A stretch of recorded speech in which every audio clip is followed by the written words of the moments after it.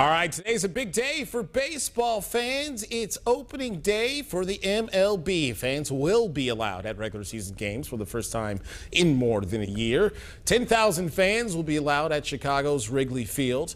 There'll be some changes designed to keep fans safe, including touchless ticketing, assigned entry times, and new security technology. Fans will also go through a metal detector without needing to remove their wallets, cell phone, or keys. Love that.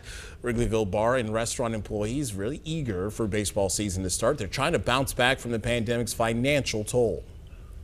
And we're really looking forward to tomorrow and having fans and people down here. It's going to be great to see. It livens up the community a little bit. I live right over there, so seeing people wheel in the kegs and bring out the merch really puts a smile on my face. I love that. Go Cubs, go. Cubs games will be Chicago's largest mass gathering in more than a year.